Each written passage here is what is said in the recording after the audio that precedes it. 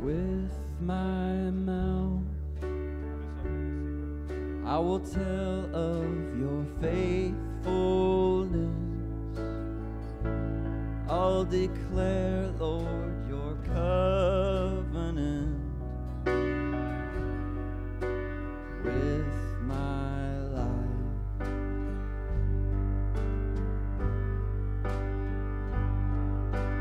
with my mouth I will tell of your faithfulness. I'll declare, Lord, your covenant. With my life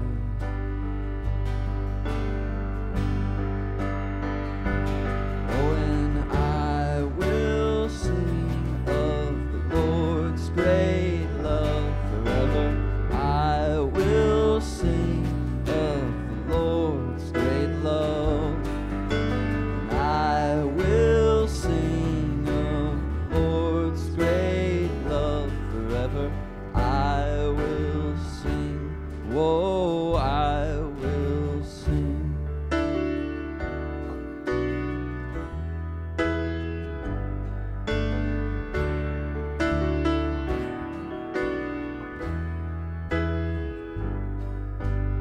Lord, you are the glory of all our strength. Your presence along the way for all our days.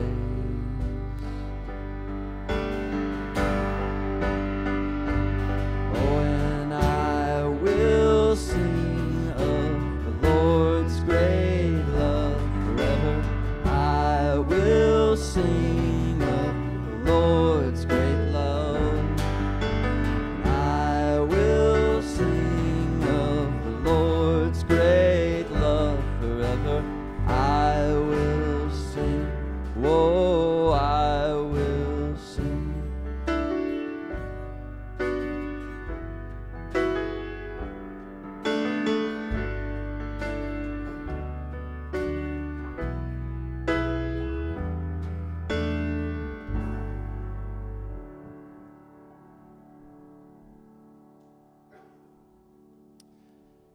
Good morning.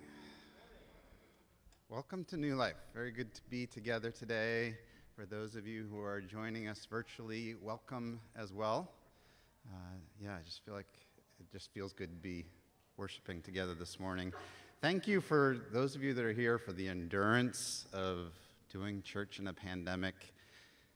I start worship today with just kind of this reminder, keep your masks on, covering your mouth and your nose. We're going to love each other that way as we continue to navigate and have endurance of doing church in the pandemic. We're really grateful for that.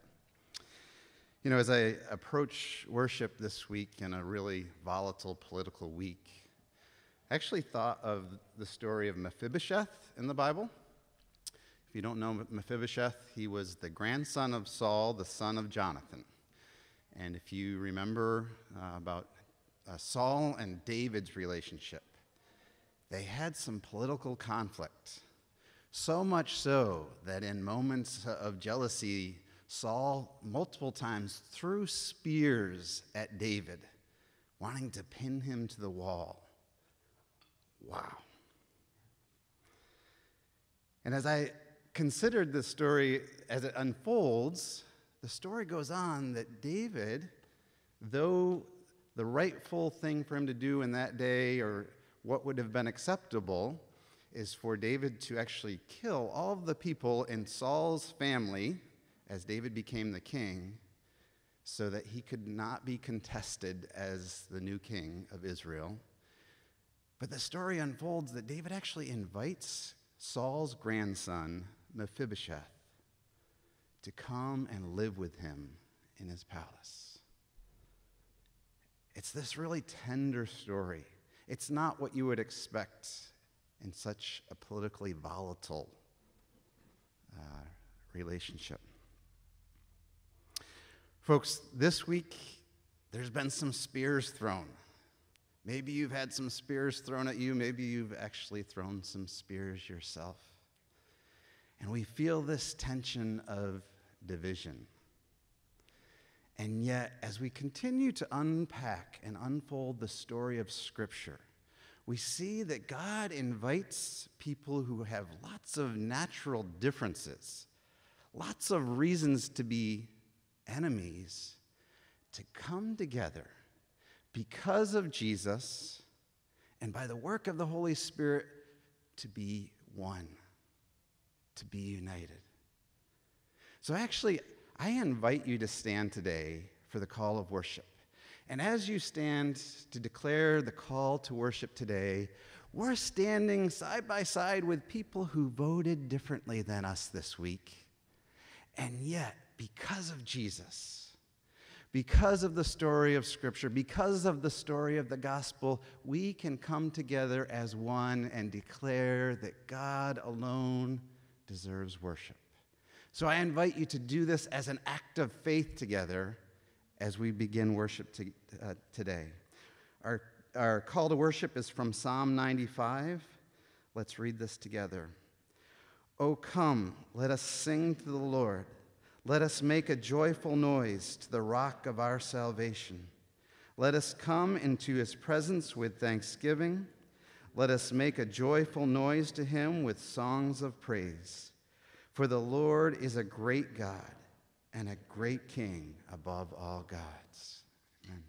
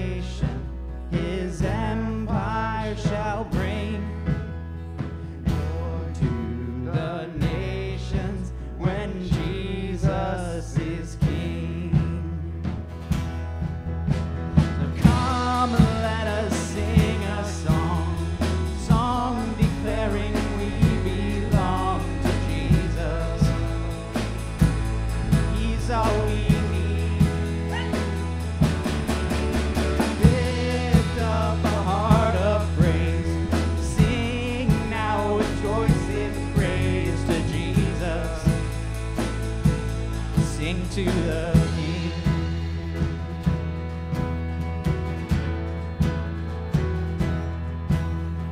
For his returning, we watch and we pray.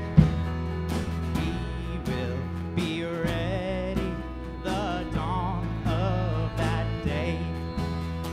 We'll join in singing with all the redeemed. Vanquished and Jesus is King. So come, let us sing a song declaring we belong to Jesus. He's all we need. Lift up a heart of praise. Sing now with voices raised to Jesus. Sing to the King.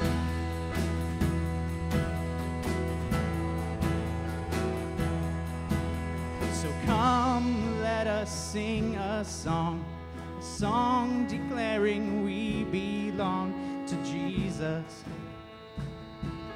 He's all we need.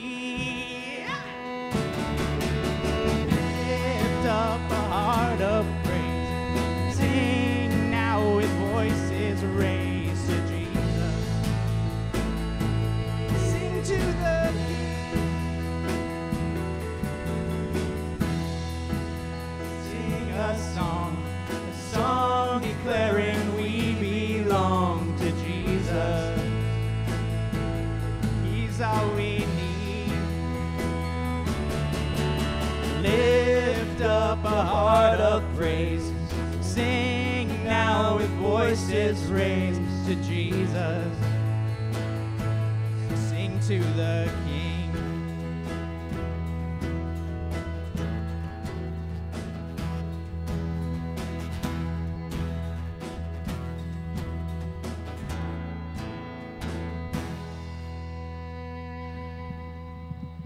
Amen. You may be seated.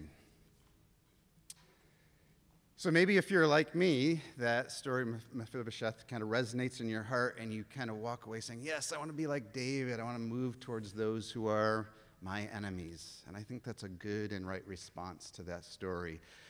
But we miss the gospel in this story when we start to compare ourselves to David, because in this story, we're Mephibosheth.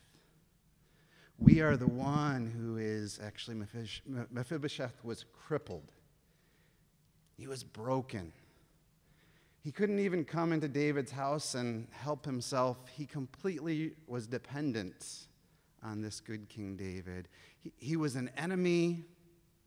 His name actually is wrapped up in the Hebrew word of shame.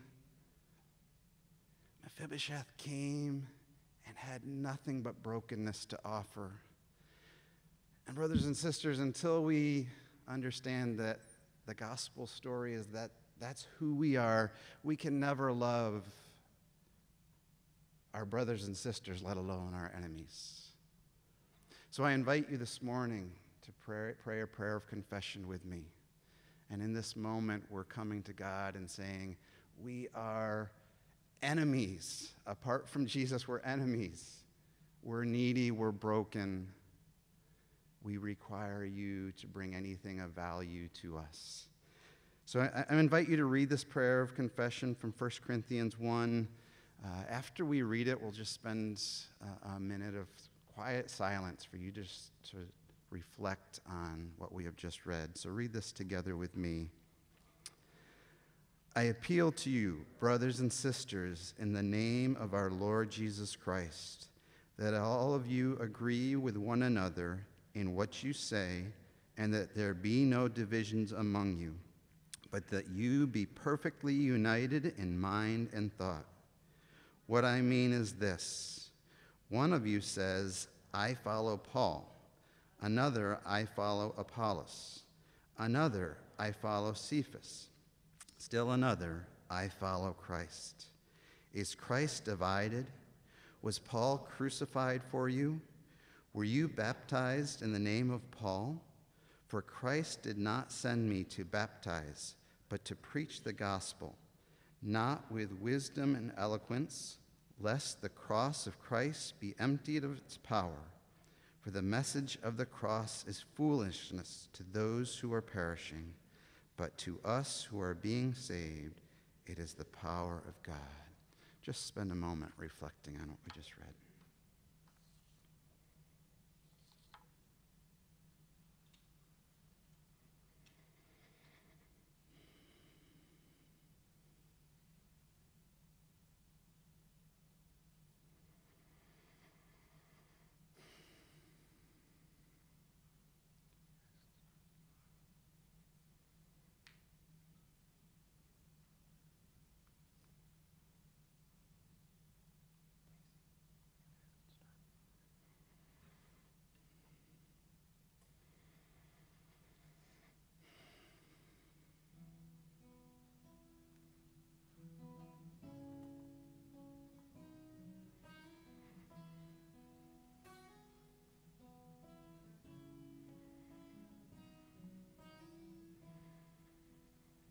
No more, my God, I boast no more of all the duties I have done. I quit the hopes I held before to trust the merit of thy Son. No more, my God.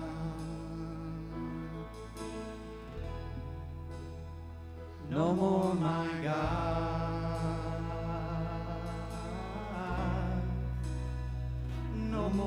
my God.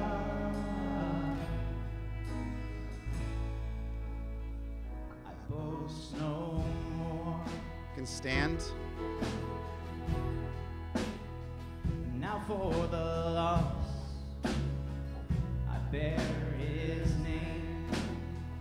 What was my gain? I count my loss. My former pride, I call my shame. Nail my glory to his cross. No more, my God. No more, my God.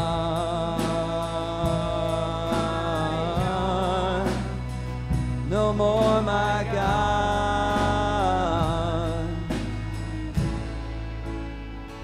I boast no more. Yes, and I will esteem all things but a loss for Jesus' sake. Oh, may my soul be found in him, and of his righteousness partake. Yes, I will esteem things but loss for Jesus' sake. May my soul be found in him, and of his righteousness partake. Amen.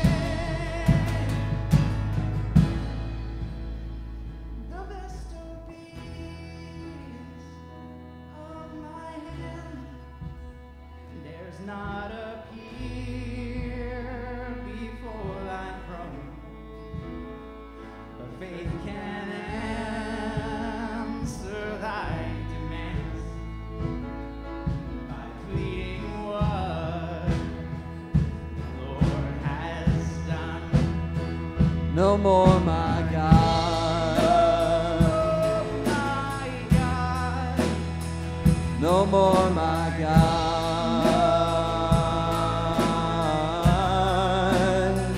No more, my God.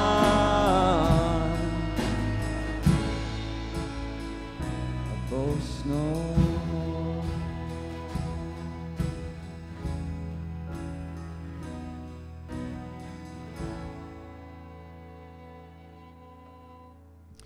And our story is Mephibosheth's story, where we are brought together towards somebody who should be our enemy. We are brought out of shame into confidence and hope, not because of what we bring, but because the king invites us to his table and treats us like his sons and daughters. That is the hope and the confidence that we have today. So read together with me this assurance of pardon from 1 Corinthians 1:27 through 31, and let's read as forgiven sons and daughters together, receiving God's pardon. But God chose the foolish things of the world to shame the wise. God chose the weak things of the world to shame the strong. God chose the lowly things of this world and the despised things and the things that are not, to nullify the things that are, so that no one may boast before him. It is because of him that you are in Christ Jesus, who has become for us wisdom from God. That is our righteousness, holiness, and redemption. Therefore, as is written, let the one who boasts, boast in the Lord. Amen. You may be seated.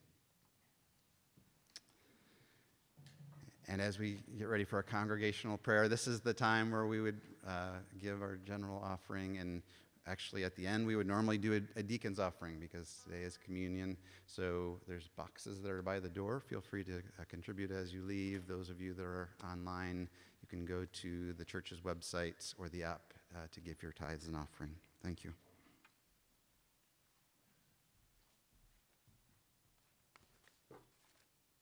Let's pray together. Lord, you are good and your mercy endures forever. Jesus, we come together today from so many different places, Lord. This week has taken us all on a ride in so many ways, Lord. We're tired and weary, Some of us relieved, some of us burdened, some of us feeling hopeful, some so anxious, Lord. And God, we ask that we would remember you are the answer to everything, Jesus. We come humbly, and may we come so aware of your love for us and your desire to meet us where we're at, Jesus. Lord, we bring you Laurel Keel before you today, God, and we're so thankful for her servant's heart. Lord, we ask that as she mentors others, that they would see the truth that she is bringing from you. Lord, we especially lift up the group that she's working with as she walks with them through sorting out their trauma with you, Lord. God, we pray for our staff as they continue to navigate ministering in a pandemic, Lord, that you would give them great wisdom and discernment to continue to find ways to reach this congregation, Jesus, and this community with the love of Christ, even in such a very tricky time. And God, we pray for Sue and Ron Lutz, Lord, and this fight against cancer that's so painful and long and hard, Lord. And Jesus, please help them to feel how near you are. And we pray for Monica Angstadt, Lord, and for Dale Leonard, and for all that are close to them as they're on hard journeys, that you would be their comforter and they would feel your provision and guidance and peace. Lord, we pray especially today for John Standen, who suffered a stroke, God, and continues to be in the hospital, Lord. And God, we ask for healing and for comfort and rest, especially for Cheryl and his family, Lord. And God, I pray for the Lord's Supper today, this sacred meal that is a family meal, God, and for brothers and sisters. And what a time, Lord, when as Americans, even the brothers and sisters of Christ, we're so divided. And God, I pray that even though some of us are at peace and some of us are living in fear, Lord, that you would heal your family, Lord. You would unite us through your Son. God, I pray for this transition of power, Lord. I pray for our President-elect, Joe Biden, and Kamala Harris, Lord.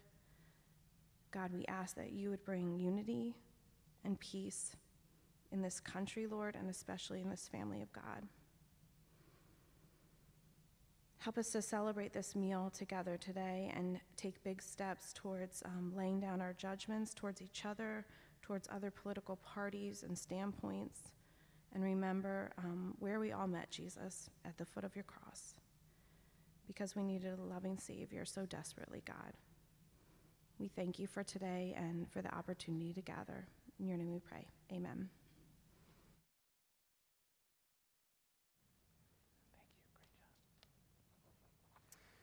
All right. Well, good morning. It's good to be with you today. My name is Anthony Gamage, lead pastor here at New Life, where we exist to know Jesus and to make him known. If you are new, we would love to know that you are joining us either in person or online. You can do so by texting CONNECT to the number on your screen there. And I just want to look at all of you this morning and say congratulations. You've made it through the week. Well done. It was quite a week, and I know these journeys in the political world are far from over. But you know, the good news is today, just like will be true in 4 more years when we walk through this again, is that Jesus is our King. He is still on the throne. And our hearts, if we claim to be followers of him, are to continue to do so. And my prayer is, as we look at the songs and wisdom that we find in Scripture, that we would tune our hearts to ask him, okay, Lord, what does it look like to follow you in these ways? And so know that I'm praying for you as we walk through this season together.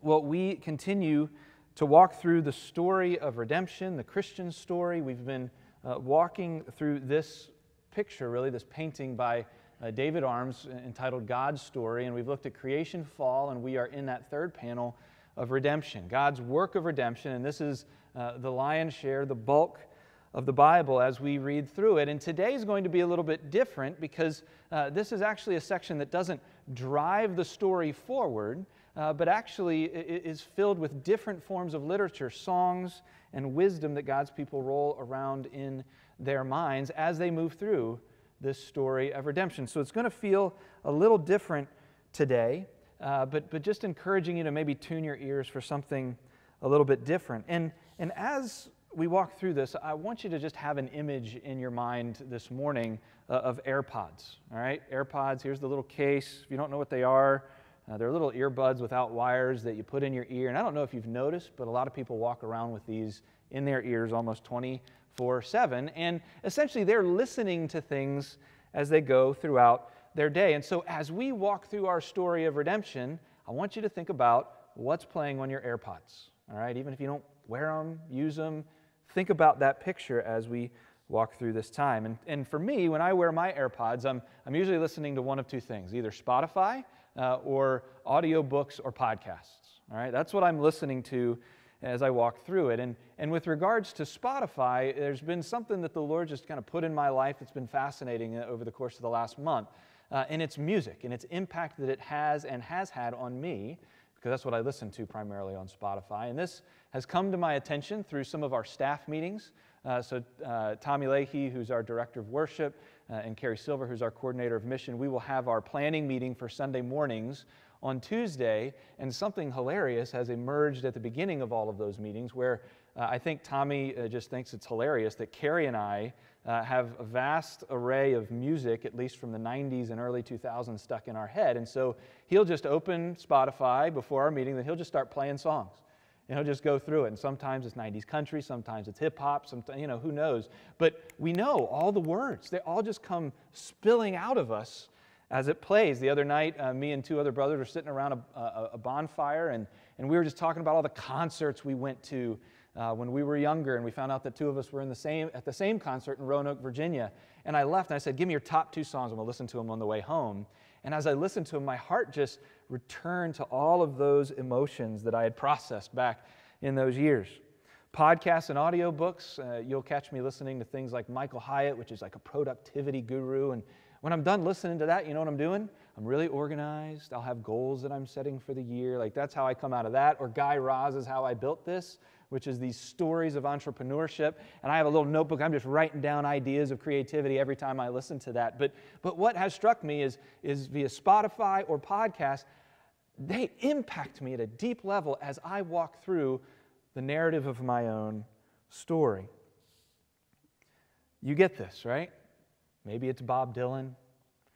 Maybe it's Bruce Springsteen, who had another album drop. Maybe for those of you who loved him growing up, it took you back to being 16 down the shore, right? Or Third Eye Blind, or Boyz II Men. I listen to Boyz II Men a lot. Biggie and Tupac. Parents, if you want to understand what's going on with the younger generation, by the way, I'm not endorsing, I'm not telling you to go home and listen to them, but turn on Juice WRLD. Listen to that. I saw 6th grade boys weep at his death a little over a year ago. And he really tapped into some of the narratives that are going around in Gen Z. Dear Evan Hansen, the musical, that is something that is tapped into some of the formation that is happening at a deep heart level of those generations. And here's what I would just say, is that the most fundamental things that will shape our minds is what we're listening to in our AirPods. The songs we're listening to, the wisdom that we're listening to in our podcasts, whatever that may be. Why? Because the nature of songs and wisdom type things like podcasts are things that we turn over and over again in our minds and in our hearts. And we're foolish to think these things aren't constantly shaping us. And so this morning we're going to be talking about songs and wisdom. And God's wisdom, He gave us not just law, not just stories, not just letters from Paul, but He gives us poetry in the Psalms. He gives us wisdom in books like Proverbs, so that we may, as followers of Christ, roll ideas of Him over and over again in our minds to shape us to look more like Jesus. So here's the question. What are you turning over and over and in your mind and in your hearts? Your music, your wisdom literature, and your podcasts. And so again, as I said, what we're talking about today doesn't necessarily move the narrative forward, but it reflects, as we read these in God's Word, the insight and the revelation that God has His people turning over in their minds over the course of the story of redemption that shape them into this story. That's what these songs and wisdom pieces have. And so today's going to feel a little different. We're going to do a high-level survey of the Psalms, or at least just touching on some themes there, and a quick high-level survey of the book of Proverbs. And so the first point today is we're going to look at Spotify. We're going to look at the Psalms. And we're going to look at this God who makes his people sing. Because that's what the Psalms are. It's poetry, right? It's very different than other forms of literature. And it's God meeting his people in various forms of emotional positions, right, which we may be in today, a wide range of emotions, and causes them to sing. And these songs sound very different. This was their hymnal. So I want you to also keep in mind that these are songs that God's people would sing together if they landed there that day or they didn't. And if their neighbor landed there that day, they're basically empathizing with where their friends are laboring emotionally. So let me walk you through. Here's Psalm 40. Ready? Here's one song. The psalmist says, I waited patiently for the Lord. He inclined to me and heard my cry. He drew me up from the pit of destruction, out of the miry bog, and set my feet upon a rock, making my steps secure. Good news, right? This is a happy, positive song. As for you, O Lord, you will not restrain your mercy from me, and your steadfast love and your faithfulness will ever preserve me. But then there's a shift. For evil has encompassed me beyond number. My iniquities have overtaken me, and I cannot see. They are more than the hairs of my head. My heart fails me. As for me, I am poor and needy, but the Lord takes thought for me. You are my help and my deliverer. Do not delay, O God. What's happening here? Well, friends, this is a really honest psalm that's talking about the fact that deliverance one time doesn't mean that bad things won't happen again. He's saying, you've delivered me from something, right? We're not quite sure exactly what it is, and he's celebrating God's goodness and deliverance, but then he turns around and says, uh-oh, my enemies are around me again. I'm suffering at the hand of my own sin. And so it's the psalmist being really honest with the broken nature of the world around us. Just because we survive sickness doesn't mean we won't get sick again. Just because we survive sickness doesn't mean we're not ever going to run out of money, or our kids won't walk away from the faith. What happens as we sing this song, it's an intense song where the Christian knows that we will need God's help time and time again. And as this song plays in our AirPods, you know what happens? It continually reminds us, even in the depths of woe, that God is faithful. And He will continue to show up, regardless of what we face. Here's some other songs that are rolling around in the heads of God's people. Psalm 100. Enter His gates with thanksgiving and His courts with praise. Give thanks to Him and bless His name. God's people sang this together when they felt it and when they didn't. And it shaped them. Here's a category that I continue to kind of hit on because I think it's one of the most underdeveloped categories, especially for Christians in America, and it's that of lament. It's that of lament, the language of sacred sorrow. Here's an example, one of my favorites that I write prayers around for many of you, Psalm 13. How long, O Lord, will you forget me forever? How long will you hide your face from me? How long must I take counsel in my soul and have sorrow in my heart all the day? How long shall my enemy be exalted over me? God's not afraid of these questions. He wants us to ask those questions, but of the right person, Him. He doesn't balk at them. And it also shapes us in our lament and sorrow in a Godward direction, where by the end of these Psalms, all but one, it lands in categories like this, where I have trusted in your steadfast love. My heart shall rejoice in your salvation. I will sing to the Lord because He has dealt bountifully with me.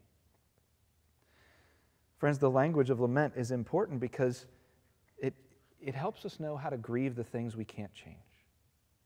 It helps us to take courage that others have wrestled with God and have come out on the other side full of faith.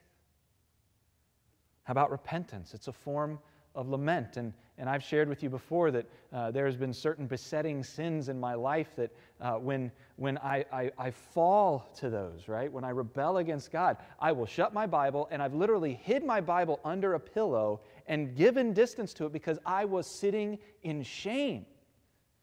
And God gives us language in that moment to not wither in shame, but to move towards Him. When you have David, who had committed adultery and murder, and he had lied, and he probably felt 100 times more shame than I felt in that moment, where he says this, God's saying, this is how you sing to me, this is how you come to me in that moment. Have mercy to me, O God, according to your steadfast love, according to your abundant mercy. Blot out my transgressions, wash me thoroughly from my iniquity, and cleanse me from my sin. Restore to me the joy of my salvation, and uphold me with a willing spirit. Then I will teach transgressors your way, and sinners will return to you. It helps us not remain in that place of shame and navel-gazing and self-loathing, and moves us towards a God who forgives and cares and continues to move towards us joyfully despite our rebellion. And friends, when we think of things like thanksgiving and lament, I recognize that today, looking at many of you, some of you are full of thanksgiving this week because of the results of the election, and some of us are coming in lamenting. And the Psalms give us words to sing together so that we can say, wherever we are coming together to give thanks to God and to bring our cares to Him. Why is this important? Why is it important to roll these songs around in our hearts to shape our emotions? Well, yesterday, I had an opportunity to go to an art show. It was an art show for the work of a man named Roger Anliker. Dale Roberts, who is an artist in our midst, he basically oversees his estate and put this show together. And this one painting struck me in particular. So Dale works in many mediums of art, but in painting, but one in the main one that I've heard him talk most about is encaustic art, which is taking pigmented beeswax and creating things like this. The texture is amazing. He does beautiful work, but we stopped on this painting. This is also an encaustic painting by Roger, and Dale told us the story of how that was in storage for many years, and he said the primary enemy of encaustic art is freezing. So when these sorts of artworks will freeze, they'll crack. And he said this piece in particular had all these cracks through it, and Dale took on the effort of restoring it.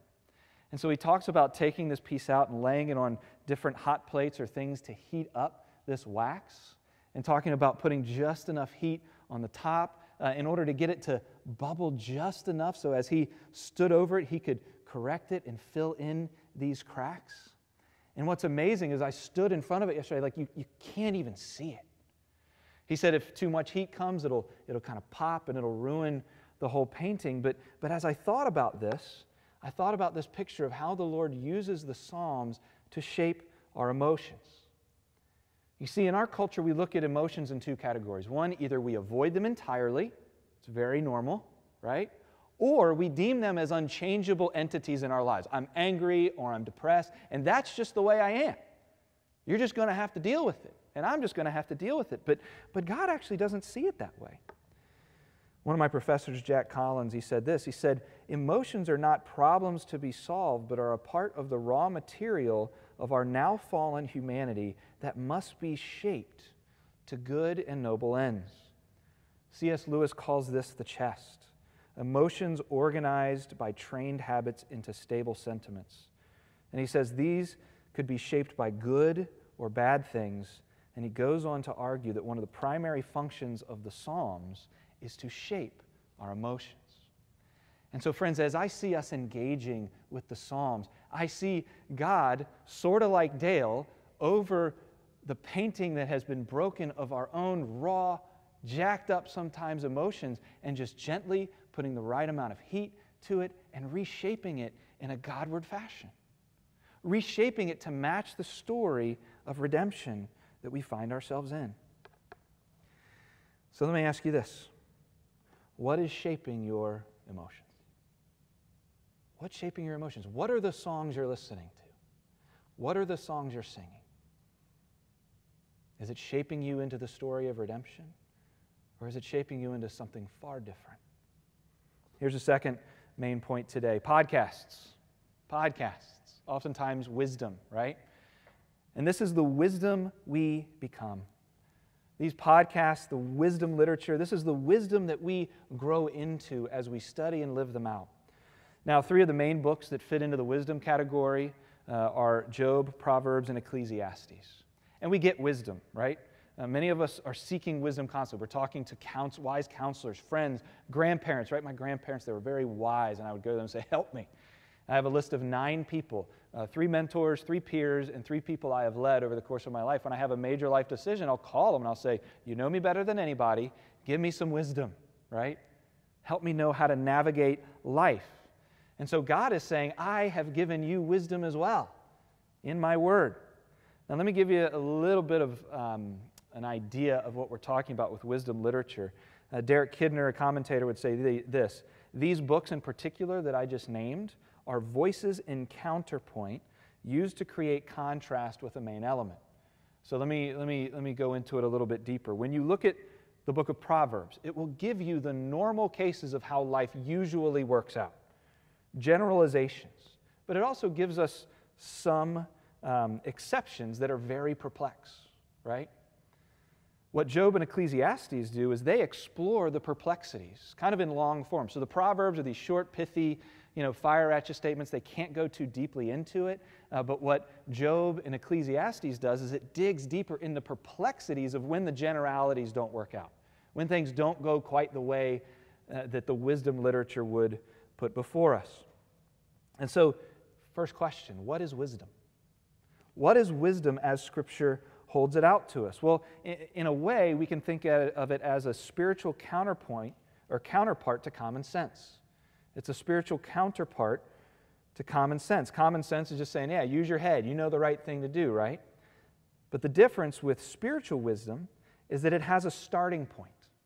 Spiritual wisdom has a starting point, and it's God. That's what Solomon writes in Proverbs 9:10. The fear of the Lord is the beginning of wisdom, and the knowledge of the Holy One is insight. If you want a fresh take on the Proverbs, if you've read it and it's gotten kind of old and stale, I would encourage you to read Eugene Peterson's The Message next to your Bible as you do it. As Eugene Peterson writes here, he says, start with God.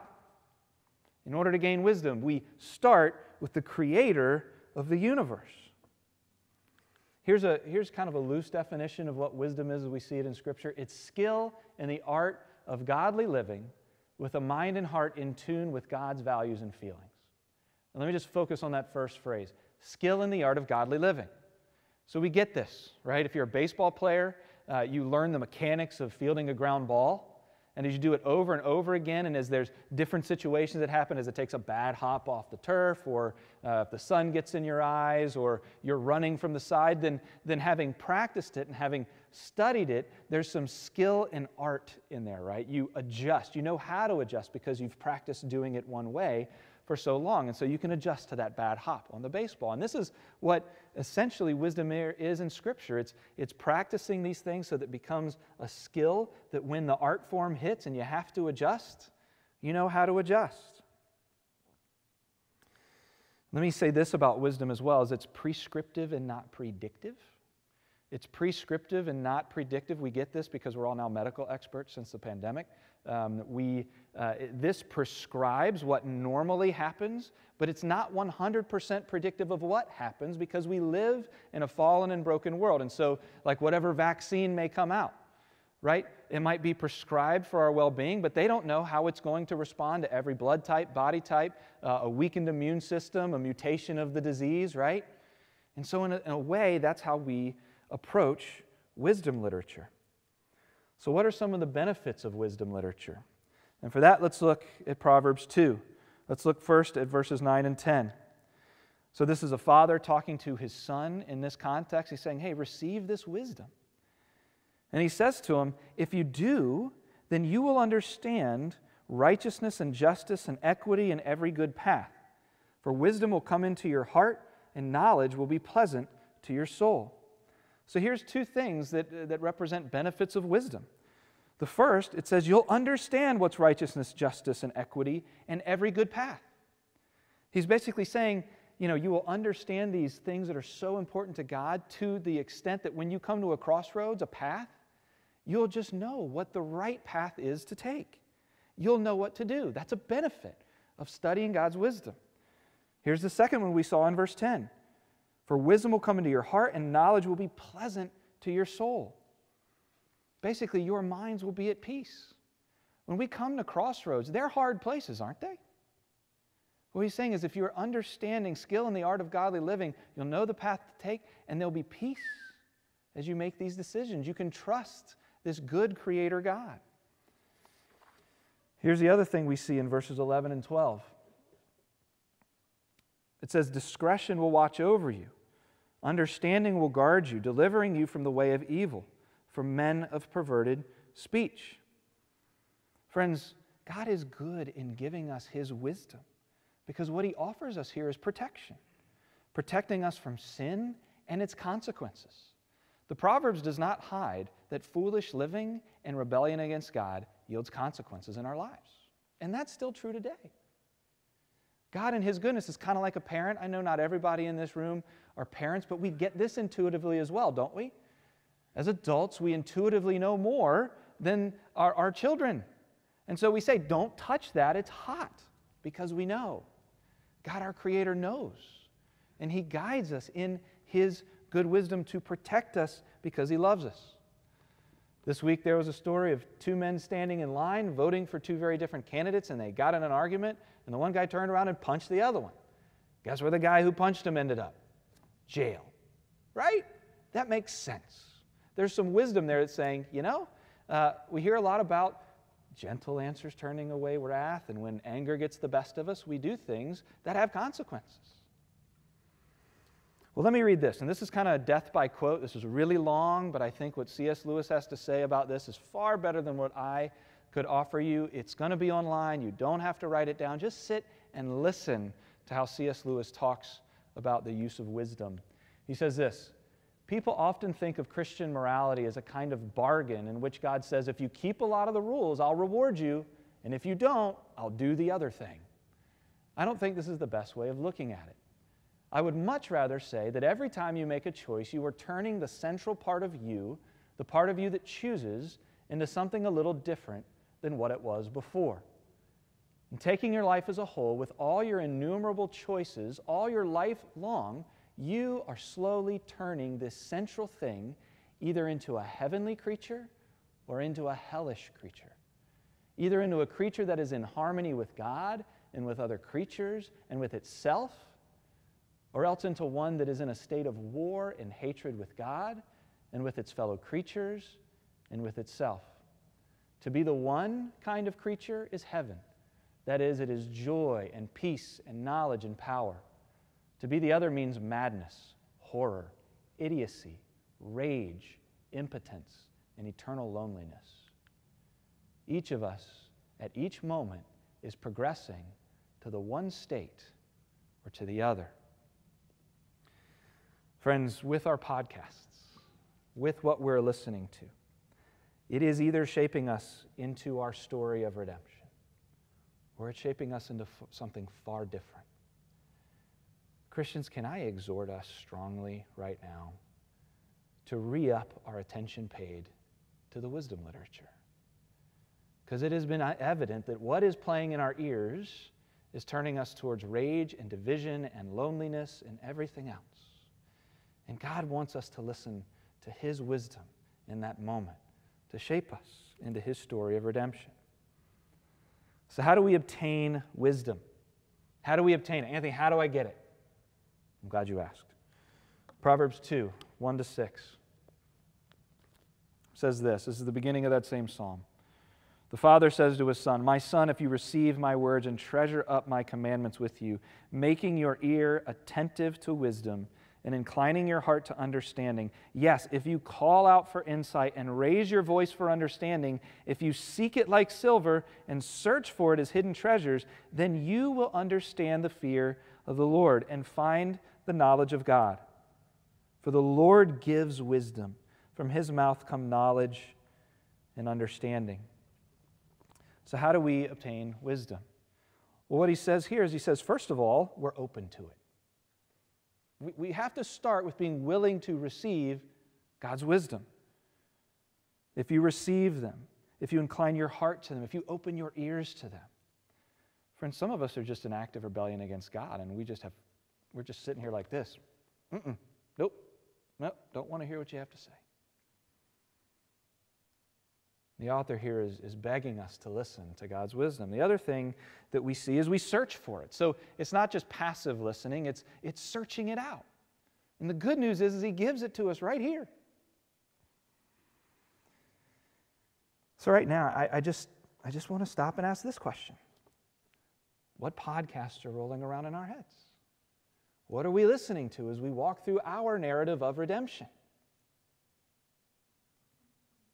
Now, here's what we can't ignore. Genesis 3. Every single one of us, as Todd said, are Mephibosheths, right? We will fail in walking this road of wisdom. And that is not to say, what I don't want to do with this next statement is say, stop searching for wisdom with all your heart, soul, mind, and strength because you'll inevitably fail. I think that would just be a false move on my part. But what do we do when we fail, when we blow it? Well, the first thing I want us to see about wisdom is, did you hear that last verse there in verse 6? The Lord gives wisdom.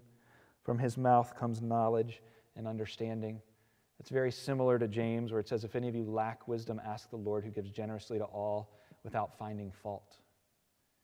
You see, wisdom is something that is received. It's not something that we just simply achieve. It's part of a new heart.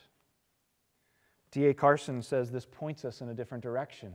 He says when we feel in our hearts and our minds as we grow older that there has to be something more, there has to be something more satisfying, there has to be something bigger, we are right to listen to that brooding voice because we were made for God and our souls will be restless until we know Him. Those are the kinds of things that wisdom books teach us as the Old Testament barrels along in anticipation of the day when wisdom incarnate, that is, wisdom in the flesh, will come. Friends, this book, Proverbs, these books, Job and Ecclesiastes, they are part of the larger story of Scripture. It's just one section of this book. Tim Keller, in his great little devotional on the Proverbs, says this: wisdom gives up its fullest and richest meaning in the person of Jesus Christ.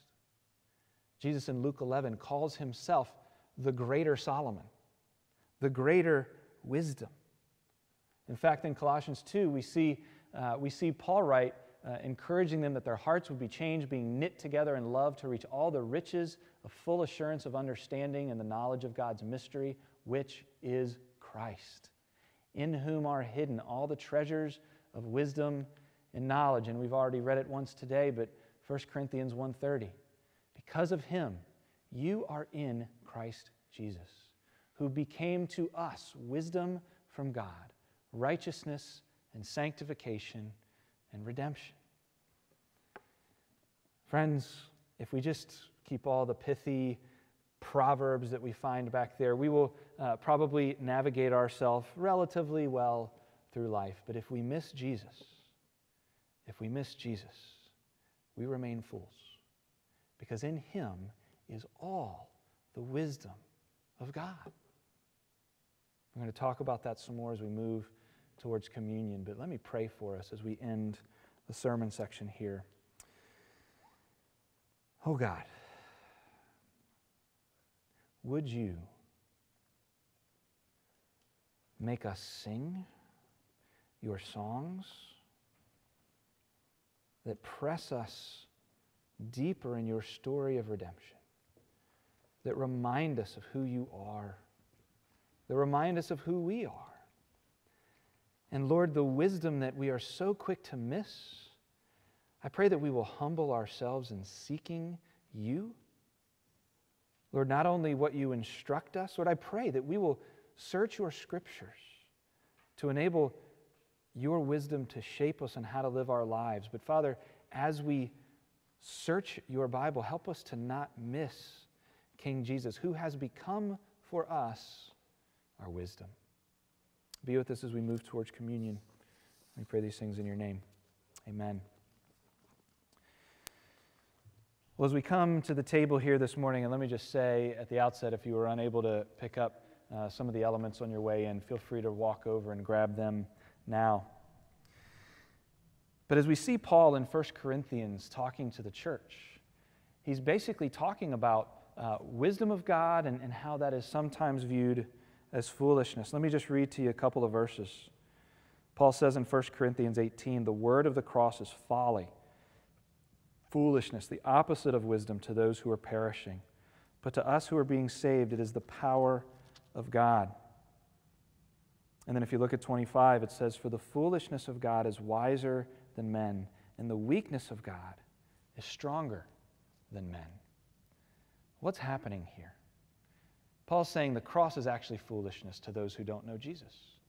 But he's saying it is the wisdom of God to those of us who know him. Why? Well, the cross doesn't make sense in the human economy.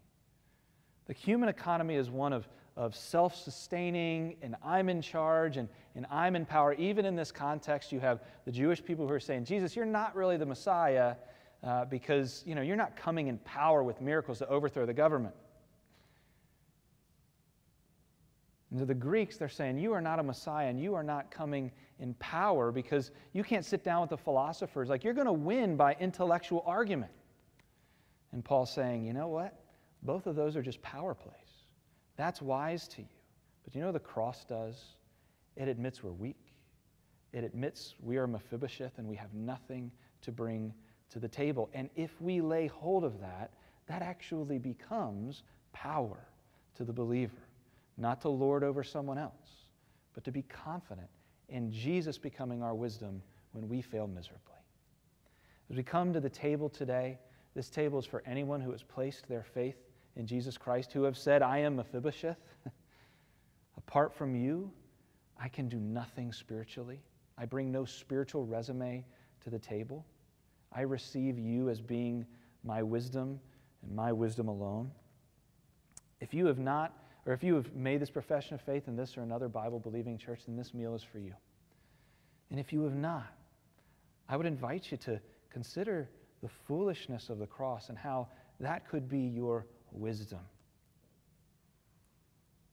If there are some of you who, especially after this week, examine your own hearts and say, I'm okay with dealing with my own wisdom. I don't want to engage God and how He has called me to live and follow this King. If you have sinned that you are unwilling to confess to Him or to another brother or sister in Christ, well then I would say for right now, God's Word would warn us in 1 Corinthians to not take of this meal, but to repent quickly to God and to one another. But friends, this is not a meal for the perfect, and so let me give you an opportunity to just confess your sin to Him silently at your seat. And if you do, God says, hey, you are invited as an imperfect person to come and be reminded of my perfection on your behalf and sit in His wisdom and power this morning. So let me give you a minute to confess at your seats, and I'll close this in a moment.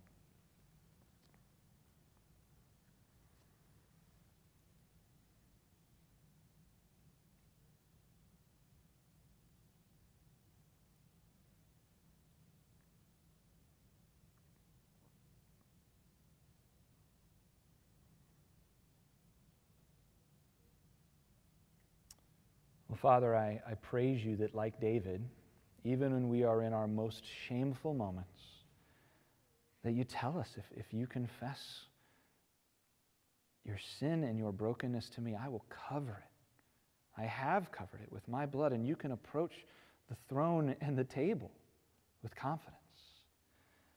Jesus, encourage us with this meal this morning. Would you set these elements apart for your glory and our good? And we pray these things in your name. Amen. Well, friends, I want us to take a moment and just sit and reflect on the table and what it means as we listen to this song, and then I'll continue in just a minute.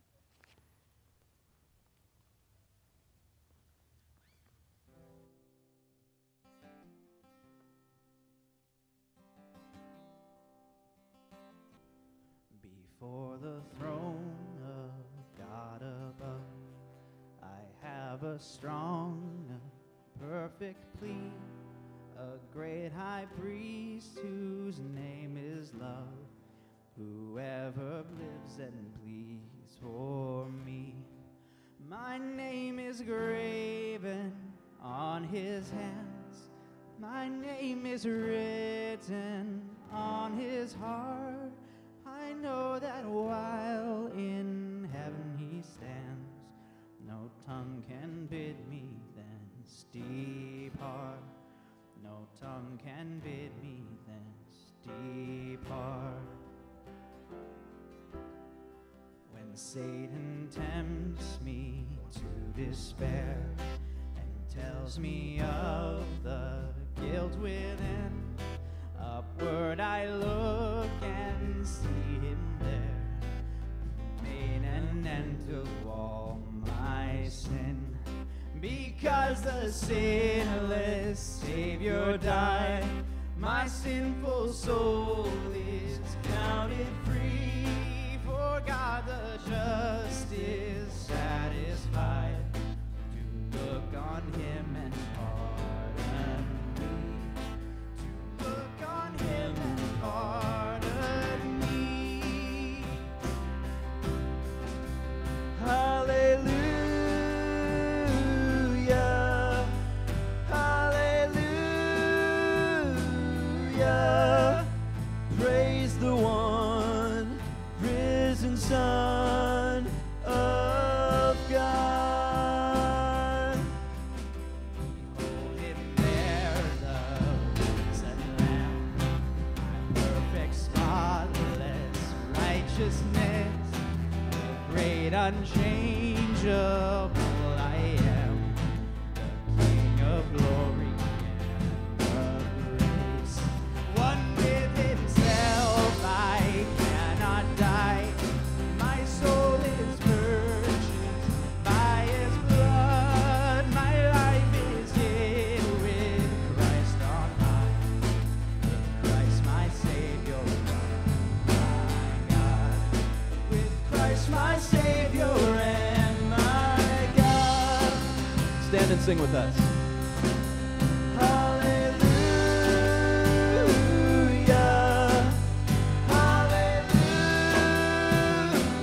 Hallelujah.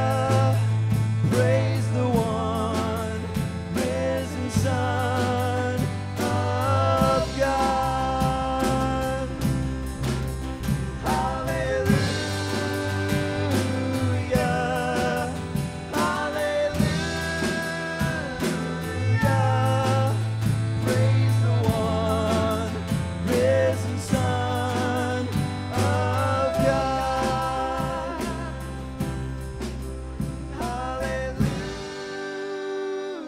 Hallelujah.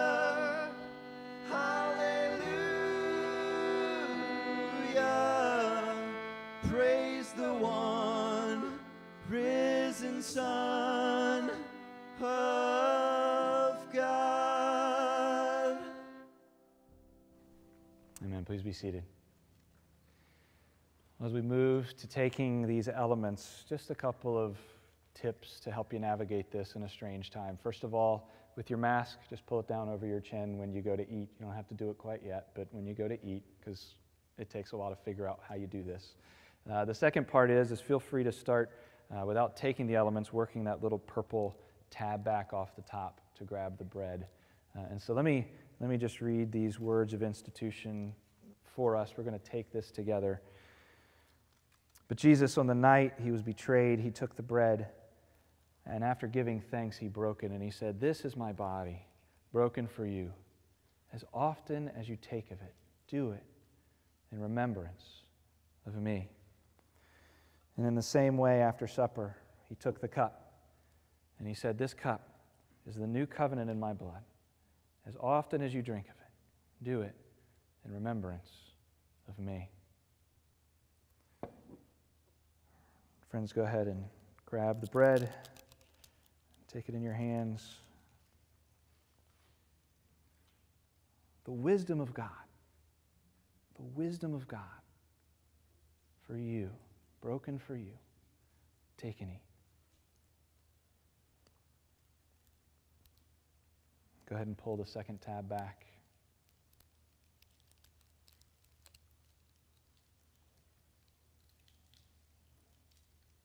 The folly of the cross, the foolishness of God, greater than the wisest in humankind, His blood shed for you. Take and drink.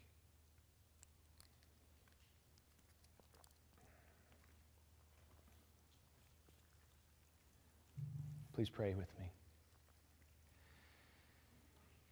Lord, we thank you for this meal. We pray that as we leave here, as we are struck with messages of what true wisdom, what true power, what true glory is, I pray that you will remind us and nourish us with the reality that this meal and the folly of the cross is all the power we need to follow you for all eternity. Thank you for this time. Would you shape us into that story of redemption as we leave? We pray these things in your name, Jesus. Amen. Well, friends, if you would, please stand and close with me in the singing of the doxology this morning. Praise God from whom all blessings flow. Praise Him, all creatures here below. Praise Him above, ye heavenly hosts. Praise Father, Son, and Holy Ghost.